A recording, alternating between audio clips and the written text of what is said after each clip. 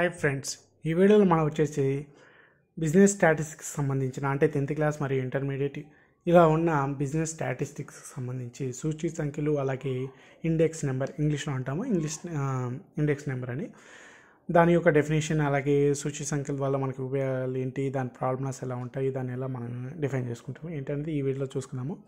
మొదటిగా వచ్చేటప్పటికి తెలుగులో మనం చూసుకునేటప్పటికి పరస్పర సంబంధం ఉన్న చలరాశుల సగటు మార్పును వ్యక్తపరిచే గణాంక కొనమాలమే సూచీ సంఖ్యలు. అంటే రెండు చలరాశులు అంటే మీరు ఎగ్జాంపుల్గా చెప్తున్నాను, మన మార్కెట్లో ఏవైతే రైస్ ఉంటుందో అంటే రైస్లో చాలా రకాలు ఉంటాయి. అంటే మామూలు రైస్ ఉంటుంది, మసూరా ఉంటుంది, తర్వాత అందులో చాలా డిఫరెన్స్ రైస్ ఉంటుంది కదా. వాటి యొక్క పరస్పర సంబంధం ఉన్న అంటే వీటి రైస్కి సంబంధించిన ఒక పరస్పర అంటే రైస్ అని ఎగ్జాంపుల్గా చెప్తున్నాను, పరస్పర సంబంధం ఉన్న చలరాశులు అవి రెండు సేల్ అవుతూ ఉంటాయి కదా. సగటు మార్పులను అంటే వాటి మధ్య వచ్చే మార్పులను వ్యక్తపరిచే గణాంక కొలమానమే సూచీ సంఖ్యలుగా మనం ఇక్కడ డిఫైన్ చేస్తున్నాం. ఓకే, సూచీ సంఖ్యలు రెండు రకాలుగా ఉన్నాయి. అంటే ఈ సూచీ సంఖ్యలు అంటే సూచీ సంఖ్యలు అంటే మీరు ఇక్కడ ఎలా డిఫైన్ చేసుకోవాలంటే ఒక ఇండెక్స్ అంటే ఇప్పుడు మీరు ఒక షాప్కి వెళ్ళారు లేదా ఒక మార్కెట్కి వెళ్ళారు, ఆ రోజు యొక్క రేట్స్ ఎలా ఉన్నాయి, ప్రతి ఒక్క ఐటెంకి లేదా ప్రోడక్ట్కి దాని యొక్క రేట్తో సహా మనకి అక్కడ ఇవ్వడం జరుగుతుంది కదా. వాటిని మనం సూచీ సంఖ్యలు లేదా ఇండెక్స్, మనకి ఇంగ్లీష్ అయితే ఇండెక్స్ నెంబర్గా లేకపోతే ఇండెక్స్ టెక్స్ట్ అని మనం టెక్స్ట్ బుక్ ముందు కూడా మనం అబ్జర్వ్ చేసే ఉంటాము. అలాంటి వాటిని మన సూచీ సంఖ్యలు. ఇవి రెండు రకాలుగా ఉంటాయి. ఏంటి? సామాన్య లేదా ఆభారిత సూచీ సంఖ్యలు, భారిత సూచీ సంఖ్యలు. ఇక్కడ ఆభారిత అంటే బరువును తెలుగులో చెప్పుకోవాలంటే భరిత అంటే బరువుకు సంబంధించిందని, ఇది భరిత అంటే బరుతు. ఆభారిత అంటే బరువు లేనివి, బరువు ఉన్నవి. ఓకే, ఇక్కడ వరకు అర్థమైంది అనుకుంటున్నాను. కొంచెం తడబడుతుంటున్నాను ఎందుకంటే క్లాసుల మీద క్లాసులు చెప్పుకుంటూ వచ్చేటప్పటికి నా వాయిస్ అనేది నా ఓపిక అనేది పోతూ ఉంది. అయితే ఎలా చేస్తాం ఏంటి అనేది. పిఓ అంటే పి అనేది మనకి ఇక్కడ సూచీ సంఖ్యలో ప్రైజ్కి ఇండికేటర్గా ఉంటుంది, మీరు అది గుర్తుపెట్టుకోలేదు. పిఓ అంటే అయిపోయిన సంవత్సరానికి అంటే గడిచిపోయిన సంవత్సరానికి సంబంధించిన వాల్యూని చూపిస్తుంది. అంటే ఆధారిత సంవత్సరము అంటే అయిపోయింది, అది ఆధారంగా ఉంది. ఓకే, P1 అనేది వర్తమాన సంవత్సరపు ధర అంటే అయిపోయిన సంవత్సరానికి లేదా లాస్ట్ మంత్కి లేకపోతే నిన్నటికి సంబంధించిన వాల్యూని అంటే ధరని చెప్పడానికి P0. P1 అంటే ప్రస్తుతం ఈ రోజుకి ఉన్న ధరగా మనం చెప్పుకోవచ్చు. ఓకేనా, P1 P0 మనకి ఎక్కువగా సూచీ సంఖ్యలో ఇండెక్స్ నెంబర్స్లో ఎక్కువగా కనబడే వర్డ్స్ ఏంటంటే P0 P1. ఓకే, ఇంగ్లీష్లో మనం డిఫైన్ చేసుకున్నట్లయితే index numbers are the statistical device which reflect the relative changes in the value of the variable from the one time period to another time period. ఓకేనా, ఇప్పుడు నేను explain చేసుకున్నదే ఏం లేదు. ఇక్కడ మన కీవర్డ్స్ వచ్చేసి చూసుకోండి. Relative changes in the value of the variable one period time to another period time, అంతే, అంతకు మించి ఏమీ లేదు. ఒక రిలేషన్ ఉన్న ఒక డివైస్ లేదా ఒక ఐటెం కానివ్వండి, వాటి మధ్యలో ఉన్న చేంజెస్ని ఒక టైం ఇంకో టైంకి ఉన్న తేడాని. Index numbers are 2 types, simple and unweighted index numbers అలాగే వెయిటెడ్ ఇండెక్స్ నెంబర్స్. మొదటగా వచ్చేసి మనకి సింపుల్ అన్వెయిటెడ్ ఇండెక్స్ నెంబర్స్ మనం ఎక్స్ప్లెయిన్ చేసుకున్నాము. తర్వాత వెయిటెడ్ ఇండెక్స్ నెంబర్స్ని మనం ఎక్స్ప్లెయిన్ చేసుకుంటూ పోదాము.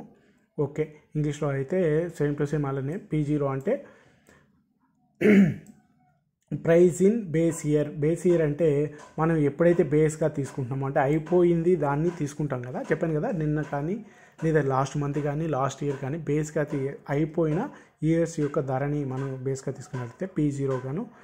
P1గా వచ్చేసి present prices of commodities in the current year అంటే కరెంట్ ఇయర్ అని కదా, కరెంట్ డీకి సంబంధించి కానివ్వండి, కరెంట్ సిచ్యువేషన్ సంబంధించి కానివ్వండి తీసుకోవడాన్ని మనం P1గా రిప్రజెంట్ చేస్తాము. ఓకే, మీకు అర్థమైంది అనుకుంటున్నాను. సూచీ సంఖ్యలు అంటే ఏమీ లేదు. లాస్ట్గా మనకి ఒక చలరాశులు ఒక రైస్కి సంబంధించిన ప్రోడక్ట్స్ చాలా ఉంటాయి కదా, సేల్ అవుతూ ఉంటాయి మార్కెట్లో. వాటి యొక్క మధ్య వచ్చిన తేడాలని మనకి దాని యొక్క ఫ్యూచర్గా ఎలా ఉండిపోతుంది, అలాగే భవిష్యత్తులో అయిపోయిన ధరలతో కరెంట్ ఉన్న ధరలతో పోల్చుకుంటూ చూసుకునే మనం ఒక శాస్త్రంగా చెప్పుకోవచ్చు. సూచి సంఖ్యల ద్వారా మనం దాన్ని ఫైండ్ అవుట్ చేయడానికి వీలు ఉంటుంది. ఓకే, ఇక్కడ వరకు మీకు అర్థమైంది అనుకుంటున్నాను. మనకి P ఈక్వల్స్ టు ధర అనేది ప్రైస్ అనేది మీకు చెప్పేశాను. దీనికి వచ్చేసి P ఈక్వల్స్ టు P1/P0 × 100% అనేది కనుక్కుంటాము. ఓకే, ఎంత పర్సంటేజ్ అనేది పెరిగింది లేదా తగ్గింది అన్నది మనం ఇక్కడ తెలుసుకుంటాము. ఇక్కడైతే మ్యాక్సిమం మనకి పెరిగింది తెలుస్తుంది. ఓకే, మనం మొదటగా చెప్పుకున్నాము సింపుల్ ఇండెక్స్ నెంబర్, అలాగే అన్వెయిటెడ్ ప్రైస్ ఇండెక్స్ నెంబర్. నేను తెలుగు మీడియం అనేది చాలా ఫైండ్ అవుట్ చేశాను, బట్ టెక్స్ట్ బుక్ అనేది దొరకలేదు.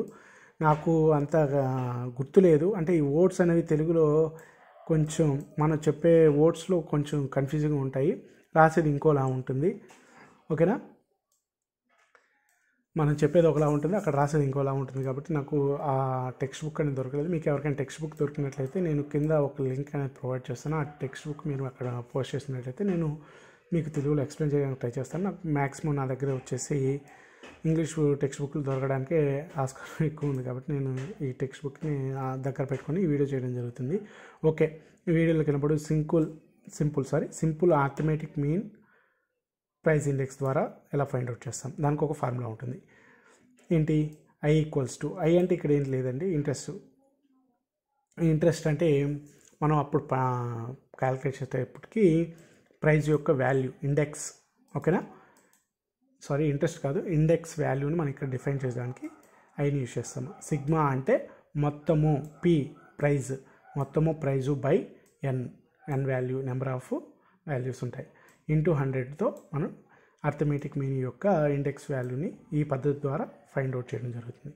నెక్స్ట్ వచ్చేసి simple geometric mean price index numbers, praise index నెంబర్ని ఫైండ్ అవుట్ చేయడం. దాని ఫార్ములా వచ్చేసి index numbers equals to anti-lock, ఓకేనా, సిగ్మా లాగ్ P, సిగ్మా అంటే మొత్తము అనే అర్థము, ఓకేనా, బై n ఇంటూ 100. ఈ ఫార్ములా యూజ్ చేసి ఇది యొక్క ప్రైస్ ఇండెక్స్ నెంబర్ని కనుక్కోవడం జరుగుతుంది.